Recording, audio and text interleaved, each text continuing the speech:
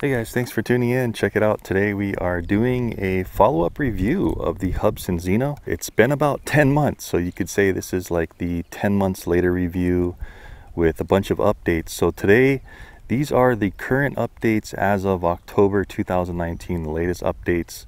And so we're going to see how this thing does today, if it's improved over the last 10 months. I know the price has dropped incredibly to like between $200 and $300, so it's gone down about half the price. So this might be a good option if it's improved for the Christmas season. If you want to get into a cheap 4K GPS drone, this may be the one for you if it has improved. But we're going to test all that today and really put it through its paces.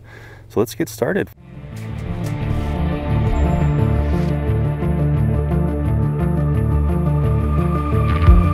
So I gotta say guys, this thing isn't the easiest to update. They're still using the older kind of plug-in technique where you can't update it from your phone like wirelessly like other, like say DJI drones can.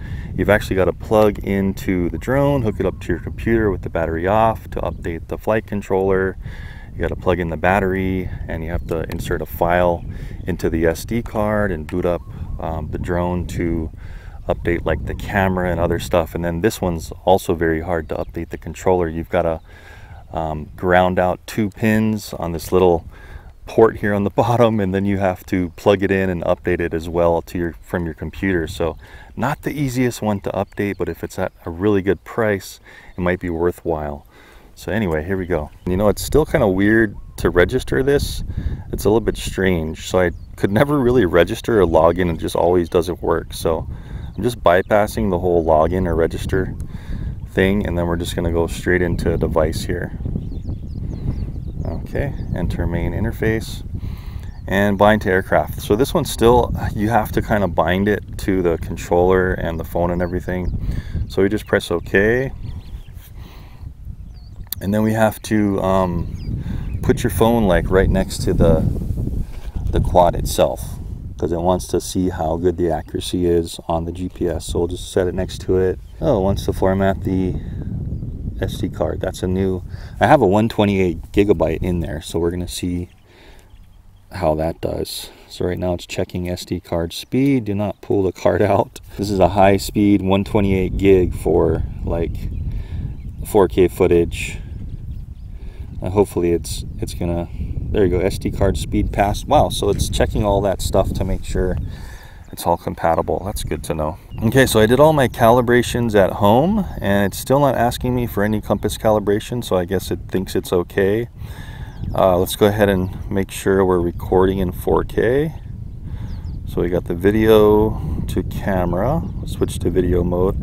Let's just take a quick picture like this and I'll have it up on the screen right there. I'll go ahead and put that picture up. We'll take some when we're up in the sky as well, if I can remember. 15 satellites, you can see on the top right, 100% power. So let's go ahead and just take off. I'm just going to use the screen takeoff here. Let's record video. Okay, so that is recording. And let's take off. Are you sure? Okay, yes. All right, we're also going to be timing this flight. And we can actually time it by seeing the recording on the right hand side, the video recording. Let's just let it sit here for a sec, kind of get its bearings. And this is where the original test like 10 months ago had issues, where it couldn't really hold its position very well, especially when you zoomed around and turned and stopped, it would drop and have weird issues. So we're going to test all that first. Now remember, this one doesn't have any vision optical sensors to see the ground. It's just going off a barometer inside of it, so can't really hold it too much against it because of that reason. If it does kind of fluctuate, that's fine. So let's just go ahead and go. I'm in normal mode again. Kind of weird. I think they should really have some contrast on the lettering here because it's hard to see the buttons and stuff, so maybe they can eventually improve that. So I'm just gonna go full stick forward. And remember, we are in GPS mode, so it's dropping still a little bit. Maybe I'll go up a little bit more just to give it the benefit of the doubt. So just in GPS mode, now I'm going towards the wind. There's a little bit of a breeze from my back. I want to say about 0 to 5. And so it's still fluctuating, But you know, this is a cheap drone, but man, I gotta say that A3 is also a cheap drone, that Fimi A3, and that thing is just rock solid control. So full stick forward in GPS, kind of coming into the wind. We're gonna do a full turn. Well, that's a lot better than before. Let's try a left turn. Okay, well, it looks like they improved it, guys. Left turn, dropping a little, but still tolerable. Full stick and a right turn. Remember my initial review? That thing dropped down to hit the ground, so they've definitely improved that. And all the while I'm doing this, we're watching the video, right, guys? So definitely leaps and bounds better than my initial review. For a super cheap quad, this might be something to look at now.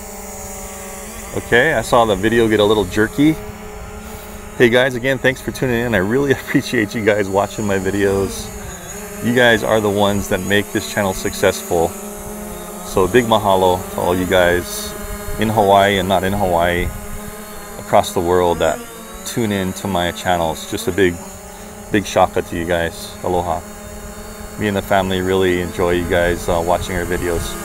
Anyway, so what I might do is actually track Sanaiya. I got her with me over here.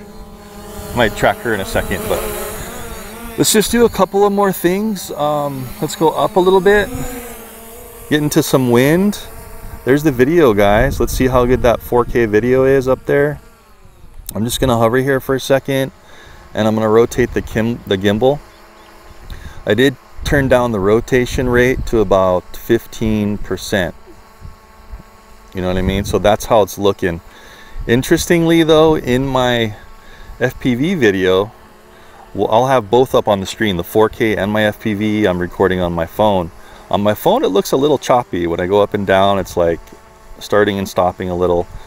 We'll see how it is. Go ahead and double check that in the video and just see how that is for you. Another thing that was weird on the first flight review 10 months ago was this thing had a mind of its own. When you got out to a little bit of a distance, it just seemed to want to like wander around. So let's see if that's better. We'll just go not too far, just a ways out, and all the while keeping kind of a notation on the video signal on the FPV. Don't want to go over any houses, so let's not go directly over the house. Go out that way. Okay, well, definitely better range than my A3. Man, my A3 for some reason doesn't want to go any further than, you know, about gosh, I want to say 600 feet before I lose all telemetry. So this is better than the A3, my A3 at least. Some people say I got a defective one, but who knows. Okay, so distance is great. I'm still in full video, full control. It seems a little choppy in the FPV, but doable. I mean, as long as the video is smooth. I'm just rotating the gimbal up and down. I still have great control. We're 2,000 feet away, so yeah, it's doing fine, guys. Let's do a quick little return to home, see how that works. So I'm going to press this button on the screen on the left, and I'm going to return to my takeoff point. And all the while too, we're looking at the gimbal level, right? Now you'll see that the hill is sloped down to the left, but the clouds are pretty level. That's because I'm on the side of a really steep mountain here on Maui, on Haleakala Mountain. So disregard that slant. That is the mountain, but the gimbal seems nice and straight. So far what I'm seeing, guys, the ZINO is now worth it. As far as this far into this review, we're going to try a few more things. Let's see if we can rotate the gimbal down. Yes, we can while we're coming home. I want to try a couple more things. I want to rotate the head. Whoops. I was pressing the wrong button. No. So can't do any kind of rotation except for the gimbal when you're coming home, okay? Keep that in mind. But this video looks smooth, man. Let's do this. Let's just rotate it down. There's a car coming down the road. We're going to get Sanaiya in the picture real quick to just do a maybe circle around point tracking. We'll see how that's improved. I gotta say, the colors look nice and rich from my FPV. Again, I'll have that 4K up so you guys can see that. Let's see how close it wants to land from its takeoff point. I don't think I'm going to let it land, but let's just see where it will try to land. I'm not going to touch any of the buttons here. Let's see if they've improved that. I think it was pretty good to begin with in the first review too. I think it was just a few feet off. But we do always try to like check those things, right? So coming on down, I'm going to lift the gimbal back up. Aircraft cannot perform the function. I just saw something that was weird. So it's about 5 feet away. I'm going to push up here and I'm going to try to cancel the return to home. I just pressed it once here in the hardware button and it just totally canceled that out. So that's great. I do have 2 batteries today, guys, so if we don't finish what I want to do on this one, I'll pop in that other one. This is something I wanted to do just real quick before I get Sanaiya in here and we track and do some tracking. I want to do this. I want to move around. See, that's that barometer. Looks like they fixed it a little bit, but it still wants to kind of come down a bit. Remember in my first 10-month ago review, this thing, man, if you moved around, it took a while to like lock in. Let's see if it still has that issue. Come forward, let off. It seems a lot better now. Man, the first time I did it, I would stop 10 months ago and the thing would just go like this. It would do like a toilet bowl for a second and then come back in. So it's perfectly fine seeming now, which is great. Okay, so how about we go up here and get some photos of the West Maui Mountains real quick. I'm just going to go up a little bit higher. You get a nice aerial view. I don't think I'm going to be able to take photos while the video is running, but let's just try it. I'm going to hit the photo button. Maybe it might be taking like a screenshot, but I'm going to stop the video for a sec. Boom. And now I'm going to take some photos. So I'm going into photo mode. It says switch to photo mode, and let's just take a couple of photos of these West Maui Mountains. We'll go all the way up with the gimbal, take a few photos. Wow, it just takes it really quick. Interesting. And we'll also take some kind of pointing at the ground in different increments. One photo. We'll do one here, photo. We'll have these popping up, guys, so you can see what they're all about. We're at 45% power. This is all the way down on the gimbal, another photo. And we're gonna go back to recording and let's start our 4K recording again. Boom. All right, seamless switching and recording seems really, really good. Again, I'll let you guys be the judge of how this video looks, but it's looking really good to me, you know, on my phone. I'm pulling full throttle down, and yeah, the height and the distance and everything, all this telemetry seems like it's working really, really good. Letting off, and it's locking in way better than it did before. So congratulations, Hubsan, your updates really have improved it. So let's do a little bit of tracking here, and I don't know how enthusiastic Sanaiya is going to be right now for the tracking, but maybe she'll help us out. Battery is 40%. Okay, we're still going to try it though. Let's just kind of get up here a little bit. Tilt the camera down. The gimbal does seem like it's doing really good. And let's go into some of these advanced features. So we'll do follow mode. Not follow mode or high winds. Okay. So go a little more over there so you're separated from me. That's good. And I'm gonna try the box. There we go. Okay. It's working. I'm gonna press go. Okay, so why don't you go ahead and just jog around that first small goal and come back. Just do a slow jog. Oh, stop. It already lost her. Okay. So still pretty crappy on the tracking. Okay.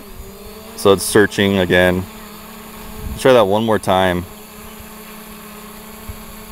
Select target. Okay, if it doesn't know how to track this, then that's its own fault, right? Okay, go ahead. Just walk slowly first.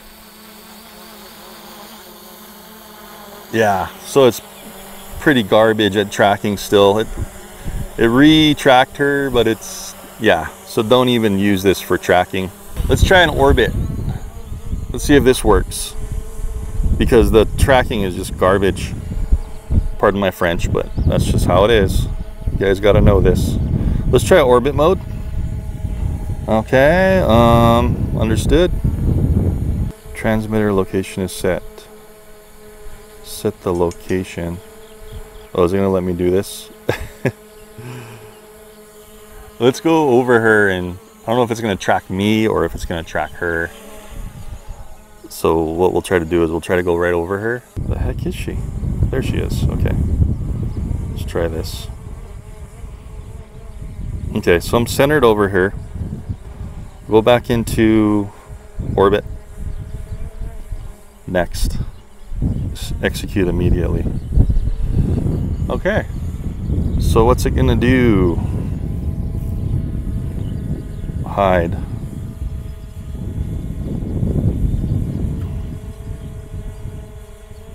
I don't know what it's orbiting. Oh, it's orbiting me. Okay. All right. So I guess by default it's going to orbit the controller. Since it's moving to the left, let's try to speed it up. Okay, so that's good. At least you know it's going to orbit the controller. Wow, I just made it go the other way by pushing to the left. Let's push all the way to the right. There we go. Battery 25%. So kind of like some of the older drones, you still have to adjust your gimbal. It's not going to track it in orbit. But there you go, guys. There's an orbit. Let's try to give it some altitude. Whoa. Just flew way off. It kind of lost its orbit when I gave it altitude. I don't know where it's going. See that? So it messed up its whole heading and everything when I gave it some throttle up. Yeah, it's pretty messed up. I don't know what it's doing now. Its bearing is completely off. So we'll stop that. So they haven't really improved this kind of wonky camera tracking and stuff. So if you were to buy this one, I'd really just buy it for basic flight and 4K GPS drone. You know what I mean? Let's get the camera back up. Still kind of keeping an eye on that gimbal. Let's see if we spin it around. Will that gimbal stay horizon level? You see the ocean? That's level horizon. So let's spin it all the way around and go back to the ocean and see if it's still level. Yep. Good enough for how fast I just spun it around. Let's try the other way. Again, recording this, guys, in the video. Whoops. Where was the ocean? Let's go back to where we were. Yeah, so keeping horizon level, great. That's awesome. Battery's only 20%. It has been forced. Okay, I didn't touch anything, and it says it's been forced to return home. Thanks, hon. What? Yeah, you can go back to the bench. Thanks for your help. So this one will, guys, when it hits about 20%, it is going to return to home. So you really don't have to worry about it. You can be doing whatever you want to do. And you can trust it to come on home. So let's see this time how close it gets and if we can stop it. I can still push up, but it's really slow. Pressing return to home real quick, and that stopped it. So it was gonna land right here, which was only about 2 or 3 feet away. You can see how stable this thing is now. Look at this. Leaps and bounds better. Hovering perfectly. And it's in the low voltage, 17%. So really impressed at their updates, guys. That was awesome. I'll tell you what I'm gonna do in the same video. We'll land this. This is a new battery, and then I have one battery that's used. So I'm gonna go ahead and land this down. And what we'll do in the next battery is we'll do a quick little range test. Come down slowly. Yeah, so if you're just really slow on your thumbs, gosh, this one's working great now. It's just those tracking features are kind of not really worth it. So, and of course you also have like Google Maps, right? I'll have that up on the screen too, so you can use that as well if you wanted to. Okay guys, well boy, guess what? I think my battery in my hat cam died, but so that's kind of a bummer from that initial flight, but I'll still have had my separate audio recording and my screen up and the video up for you guys. I have a new battery in here now, and let's get this thing started. Let's just go ahead and try to do a manual launch this time, and we're gonna fly out that way, do a range test, and see how far we can get. Let's arm the motors. I think this one was down and out. Anyway, here we go. So let's go up here, let it just idle for a second, give it some height, 100% battery, and we're now at 20 satellites, so we should have like no issues with this test. So we're just gonna immediately start flying this way, and I'm just gonna kind of leave it in. Oh, are those birds over there or drones? I guess those are birds flying. I don't know if you guys saw that in the video, but they're just flying across. So I'm gonna go up a ways just so we don't hit any power lines. And I'm gonna shoot straight that way, kind of like right where those palm trees are way over there. So let's just go full throttle forward, and we'll go up a bit. Kind of turn, make sure I'm going in that straight line there. There we go. Get a little bit of height, so maybe we're out of the bubbles of Wi-Fi. Just go up a bit. There we go. And let me turn the camera down so I can kind of see where I'm going. I'm just going to go straight through this direction, so there's minimal houses and whatnot. So we're approaching 1,000 feet. Again, I'll have all the recording up on the screen. And we're also seeing how this auto camera settings are in the white balance and the brightness and exposure too. You see how I went up and the ground got kind of dark. Rotate the gimbal down a bit, and the ground kind of brightens up a little bit. So we'll just fly kind of right through this farmland here, not to really be over any houses. And meanwhile, guys, remember I'm recording my screen, right? So you guys will see that how good the video is. And what I like to do is I like to keep kind of rotating the gimbal up and down, so you can kind of really get a feeling of how this FPV is looking. And I'm just pointing the controller directly at the drone with my antennas almost straight up. They're kind of like in a little bit of a Y formation.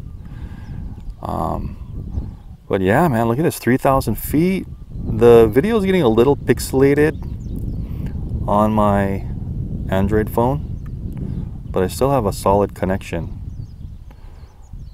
Let's see, what's our height? 218 feet.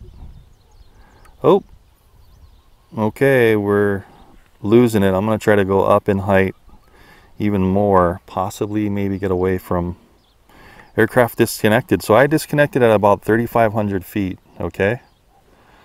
So that was the range test for me.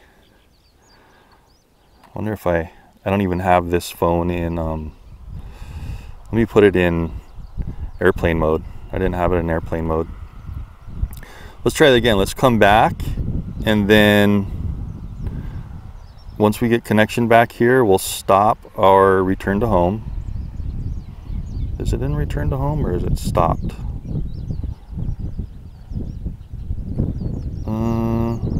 Okay, yeah, it's still, it just stopped there. Okay, let's turn around again and let's go out again. So we'll go right in this direction, right about there. So full stick forward, and let's just see if maybe we can get a little further in airplane mode. Looks like I do have full controller and video signal. You see that? And it just dropped all the way down at 3,500 feet. So maybe they still have kind of a hard set. I don't have any limitations, I don't believe. Let me just check it real quick. On the actual range limit. Firmware versions. Let's just double check that while it's coming back. So control, transfer Wi-Fi channels. Nope, that's the gimbal. Map, here's others here. Imperial, compass calibration. Yeah, I'm not seeing any limitations. Nope, I'm not seeing any options for anything else. So it's just sitting there. Wow, so be careful with that. It's going to come back until it's in signal. And then if you think it's coming home and you're not sure, you better just hit return home. So I'm just going to hit return home now, pressing it one time. And let's see if it goes into it. Nope. Let's try press and hold. There we go. Okay, it's coming on back. So 3,500 feet is what I could get here. At this park, there are some power lines kind of all the way around the park. And like there's a fence here. I did go pretty high. I went up to 222 feet. You know what I'll try to do real quick? I know this is going to be a long video, but let's just try it. Let's go up to 400 feet. A lot of people tell me, go up higher and you'll get better range. So let's try it. So let's go up to 400, just under 400. Again, remember my phone is in airplane mode. Okay, turn around. Directly in the opposite direction and go straight out. Okay, still pointing right at it with my controllers, with my antennas perpendicular. We're at just about 400 feet. Let's see if we can get over 3,500 without it completely dropping. It might be a hard-coded range limit is what I'm thinking, because it's so weird how we have full signal, you see that, and then watch when we hit 34 to 35. Oh, a little better. Nope. Look at that. All the signal on the controller just drops and it says disconnected. So I don't know. I think it's still a hard-coded thing. So we'll go ahead and automatic return. Just let it come back. That kind of worries me that it'll come back, and then once it reconnects to the controller, it just goes into GPS mode. So make sure you guys hit return to home, otherwise it's just going to sit there all day until it runs out of battery and needs to come home. But at least that's a great feature that they implemented in this. I'm not sure if it had it originally in the 10-month ago review, but it does now, so that's awesome. Don't have to worry about it landing somewhere. Let's see if we can, let's see how good this video and this gimbal is. I'm still recording in 4K. It's been super dry here, guys. We're having drought in Hawaii, on Maui at least. It's a little more wet up here in Kula, but you can see it's still pretty dry. That's usually all green. This summer has been horrible. But that's how the 4K footage looks, and pretty pixelated on my screen. You can see on the recorded FPV. We'll pick this gimbal up. See how smooth the video can be while we're picking it up and coming home. You guys got some nice pools out here. I'm just at this park right here. What are we coming home at? We're coming home at 20 miles per hour. Just about. A little fluctuation between 17 and 20. Okay, but that gimbal is still perfectly level. So once we land, we'll go through the improvements. If you can't remember throughout this review what we were talking about. So we'll make sure we touch base on all the improvements from our original review, because there are a lot of them. But again, some of the things still kind of work the same as well, right? So we'll let this thing come home, see how close it gets to its landing pad. We'll let it automatically land. I'm not seeing any wonky control issues though. At distance, it seems to do what I want it to do. I remember my original review at the park, man. Was it my first or second flight test? It just wanted to like go off in a weird direction one time. So it looks like they took care of all those issues. So I'll just let it come on down. See how close to this landing pad it gets. Still recording everything. See if I do hit this camera button.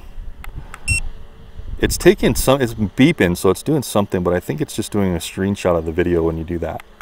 It's not actually using the camera sensor to take a picture. It's just like a video clip screenshot. Anyway, coming on down, 39% power left. So yeah, man, up until 3,500 feet, we had a pretty good signal.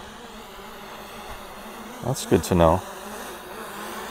Go ahead and move our camera back up. Again, I have this thing at like 10 or 15% speed on the gimbal, remember guys? So that's where it wants to land. I'm gonna press return to home to stop it. It stops super quick. A little bit of fluctuation again, but not bad at all for not having any bottom sensors. So again, if I just bring it down right here, again, that's 2 to 3 feet away. Not bad at all. So we'll land it here. It feels a little bit robotic still on the movements. Not entirely smooth. The altitude is really smooth, but when you're trying to get those really minute movements, it seems to want to just like jerk a little bit. So that might be a little bit of a con for some people, but a small price to pay for how much they've improved this thing. And let's talk about a little pros and cons, guys. I'm super impressed at the updates. So Hubsan, congrats to you guys for really updating your Zino. This is now, since you dropped the price, between $200 and $300. Guys, I'll go ahead and have like the link down below in the description with a coupon, because I'm thinking this is going to be one of your best first GPS quadcopters now. I was really disappointed at the Afimi A3 range was only like 600 to 1,000 feet for me. Whether it's a glitch or not, maybe that was the issue, but that is a great quad too. It's just, it had crappy range for me, but it did handle great. But you know what? They improved just about everything except the tracking still sucks on this. Tracking is not good at all. The circle around point, not bad if you don't touch any of the controls, but once you touch that the vertical stick on the throttle, you just totally throw the whole thing all the way off. Somebody else is flying a drone out here. I think I hear a Mavic. It seemed like a little bit more range, 3,500 feet, which is fine for like a beginner quadcopter. The return to home when you have a low battery is a great feature. You're not going to lose it. It's going to come home when the battery gets too low. It handles great, just a little bit of that fluctuation in the altitude hold, but that is to be expected because it has no ground sensors, right? Yep, there's a Mavic up there. The handling was fantastic, so they totally improved that. I don't know if you remember my first review, but I would make sharp turns and it would just drop and hit the ground. We didn't try sport mode on this time, but I think that's good enough to really see that they've updated this. I do think it's a decent buy now. When it first came out, it was not a decent buy, but now I think it is. Anyway, hope you enjoyed that, and I'll see you guys in the next one. Thanks for watching.